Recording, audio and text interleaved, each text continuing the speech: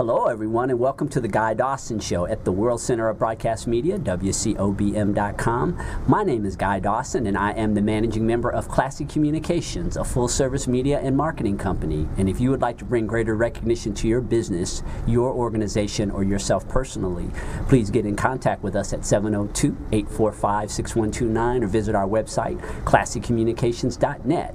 As always, we are broadcasting to you live from the Gene Woods Racing Experience in fabulous Las Vegas, Nevada. You got double hijack. I got double jack.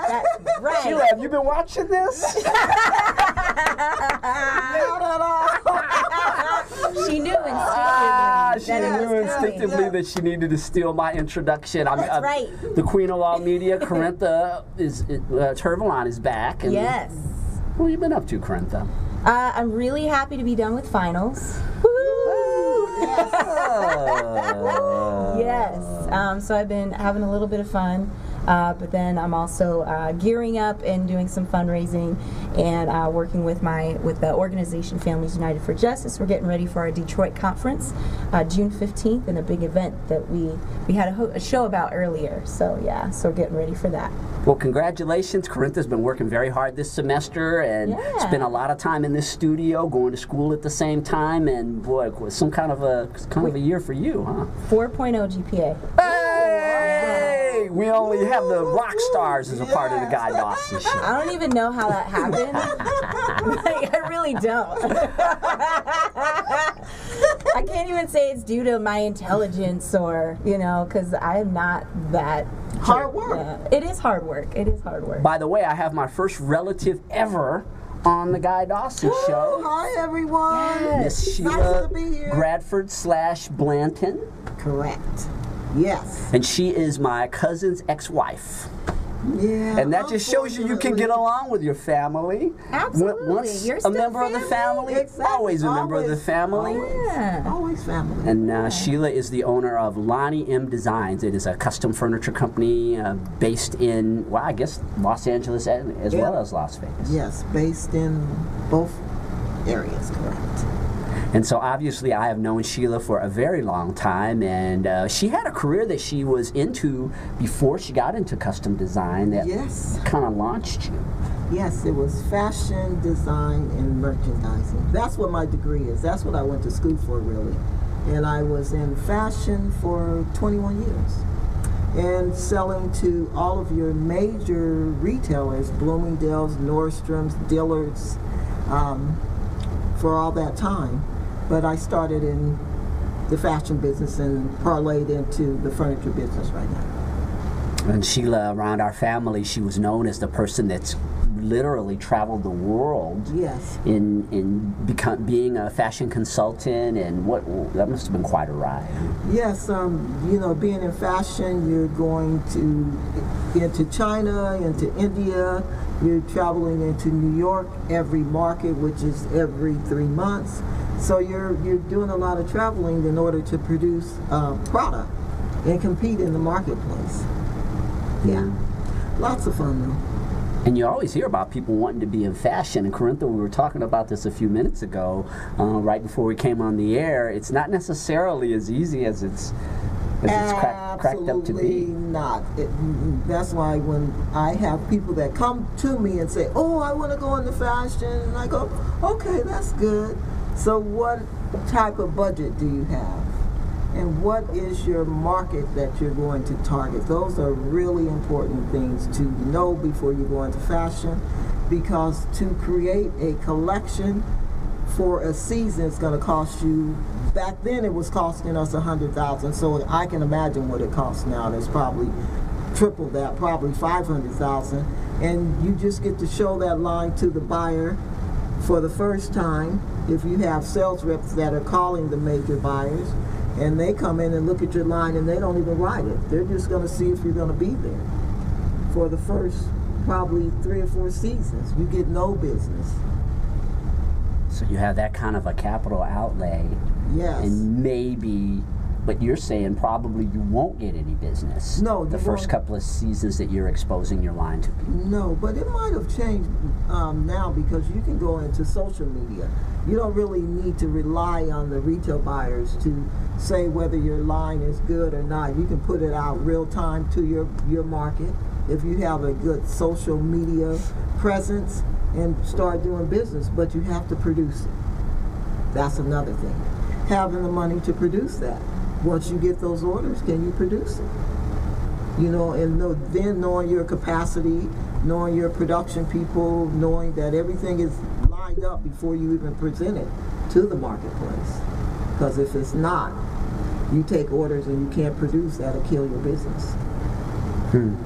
We were talking too about a couple of things. One thing that I think is interesting is that people don't realize there's such a thing that's called retail math. Yes. And what does that involve? Because, you know, there's this perception that when you go into fashion that, you know, that you don't have to be smart or that, you know, there's no intelligence about it, but there really is. Oh yeah, you know, you definitely need to understand retail math, but you also have to do a cost benefit analysis or a cost sheet on every single item that you produce. You need to know what your your bags, your boxes, your hangers, the fabric, the buttons, everything needs to go on that cost sheet. That brings you down to the bottom line of what it's really costing you to produce a garment per dozen. You got to do it. You can't just randomly do a garment and you don't know what your fabric costs are. And if you went direct to buy fabric, you're going to pay a different price than you are if you go to a little fabric store. You're going to pay retail. Everything in the fashion business is wholesale. So you have to know what it's going to cost you, bottom line, because you're going to lose money. You know what shipping is going to cost you, what your boxes, what your hangers, what your buttons, what your zippers, what your pellon, everything that goes into a garment. And most people don't even think about that. Like I look at Guy's shirt, and this right here, it has pellon in it. There's pellon right there. That costs you. Those buttons, they cost you. That stitch right there, that costs you. So it just, you have to know what you're doing. And it's really, my thing is I would suggest that you surround yourself with people that know. Don't get your family members, don't get your best friend, somebody that really can give you the knowledge of what it entails to have that business. Why fashion? Why did you choose to get into that? Because fashion, I knew in the 4th grade what I wanted to do. I just didn't know what was gonna be my role that I was gonna travel to get there, but I knew instinctively what I was gonna do, what my gift was. I tapped into the gift. Everyone gets a gift. God gives us all one gift. You gotta tap it.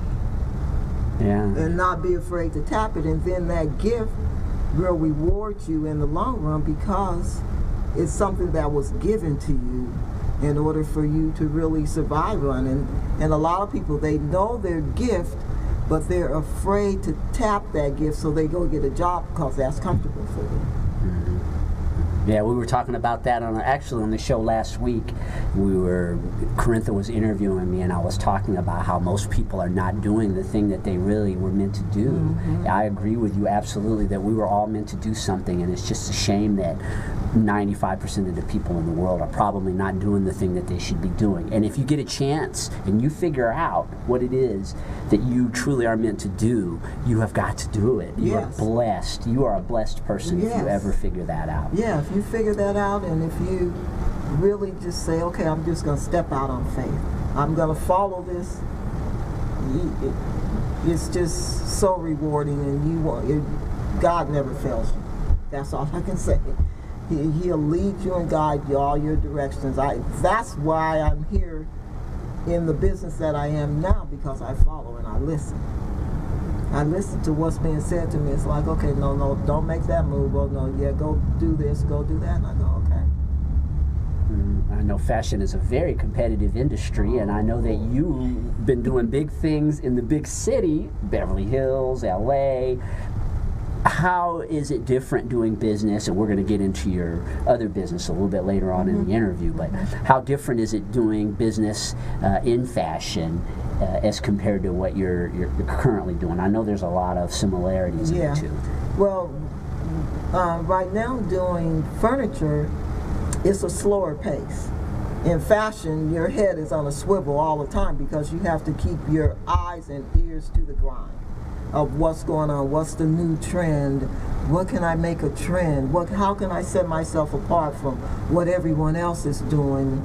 And in furniture lasts longer than fashion. Fashion only lasts every 3 months. You're doing something new every 3 months. You better have something new every 3 months, because if you don't, they're going to fire you. If your line goes to market and it doesn't sell, that company will fire you. So that's why you just have to know exactly what you're doing and be competitive in every aspect that you can be. And surround yourself around the right people. That's the most important thing, to help you get where your goal, reach your goal. Because if you don't, you're not going to last. It's just like if you look at in the music industry, look at all the legends that have lasted. You know, you look at Gladys Knight, all of those guys are legends. And then you get all these people coming up now, and they're here one day and they're gone the next, because they really were not in it for the right thing, I think. They just wanted some quick fame or something. Right, they weren't really true to their craft. Right? I mean, whatever it is that you're doing, if you're true to your craft, I think those are the people who tend to last any journalism or any industry.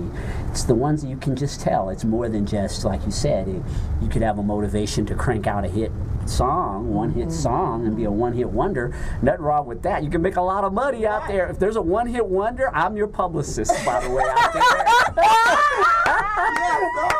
So I am not condemning people who are one-hit wonders. I mean, there's a lot of money to be made, and it's still a success even to do that. Yeah. But you're talking about success on a deeper level, and having longevity, being someone who is around and leaves a legacy in their industry. Yes, and it's difficult. That's a difficult thing to do when you're starting a company. I worked with companies and I learned every aspect of their company before I branched off and did my own.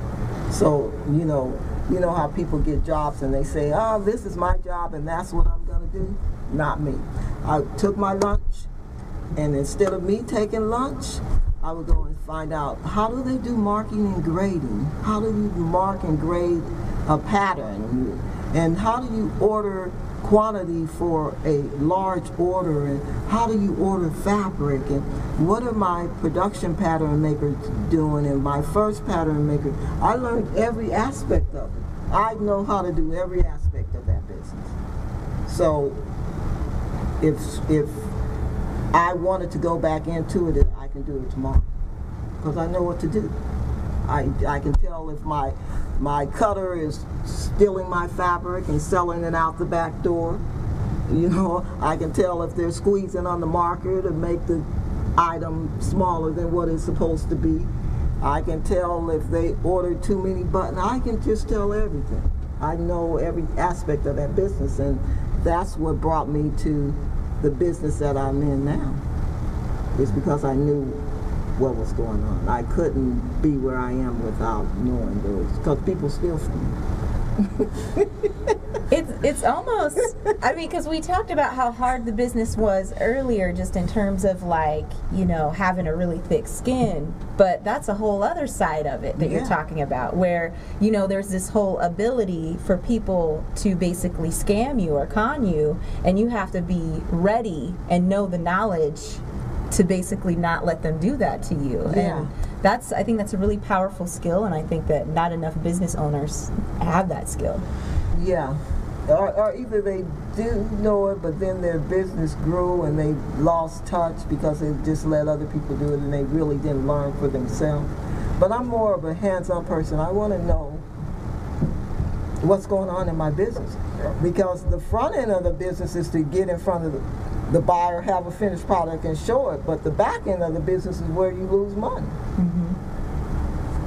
Yeah, and the back end of the business is really where 90% of the work is done, and that's the reason why there's so few people who I think really stay in business, because they have a perception when they get in business that it's like TV.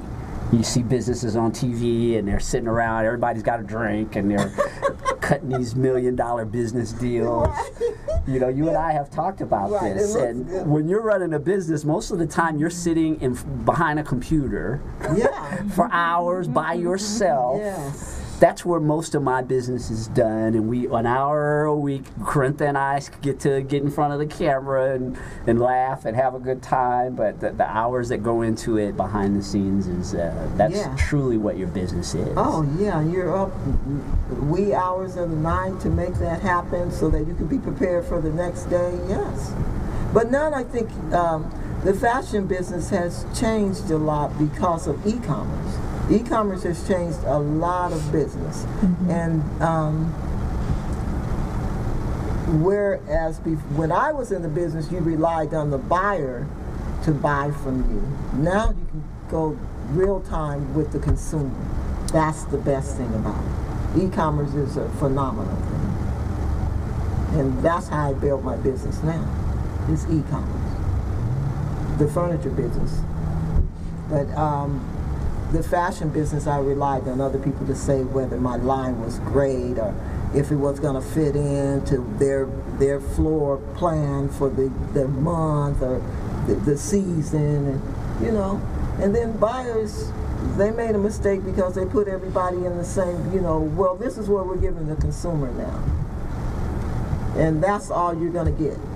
And there's a lot of different, we're all different individuals. We like different things, you know. Okay, so if they say the color palette for, the merchandisers say the color palette for this season's are gonna be jewel tones. Every buyer, every store is coming in looking for jewel tones.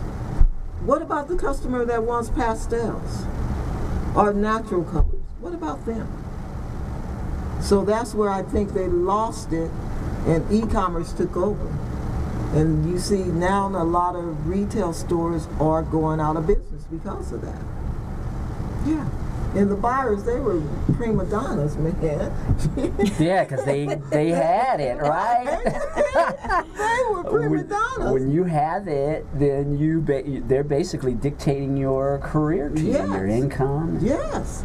I mean, when they have the ability and the power to come into you and give you a order for 3,600 pieces on just one top, or give you an order that's $200,000-$300,000.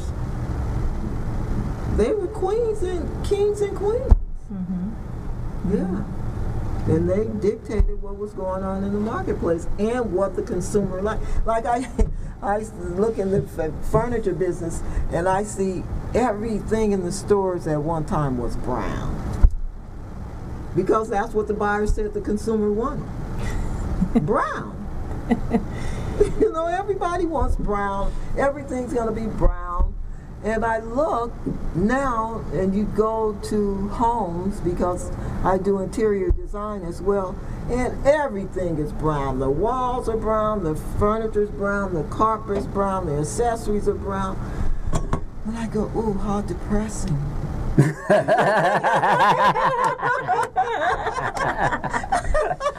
That makes me depressed. I just want to go in and just, okay, let's get rid of everything and let's start over now. But you know, you have to work within people's budgets. But yeah, everything was brown. Wow. And I see that in people in Vegas haven't caught on to the fact that everything isn't brown. But in LA, when I go home to LA, you know, they're more forward. In Vegas, I go into people's house and I go, brown?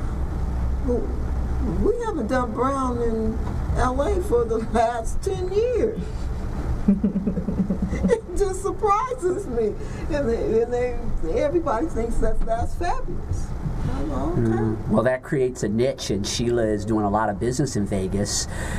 We're going to take a commercial break, and when we come back, I want to talk about how you introduced a lot of the color that you see out there. Was introduced by Sheila Blanton, and I want you to talk about how you made the transition from the fashion industry into the custom furniture industry. I've been working with Sheila on some projects, just phenomenal pieces, and she's got exhibits down in very famous show places in both California and Nevada, and it's really a privilege to interview Sheila Blanton. She is my relative, and Yes. and we're working together on some projects. We'll take a short commercial break and be back with more of the Guy Dawson Show.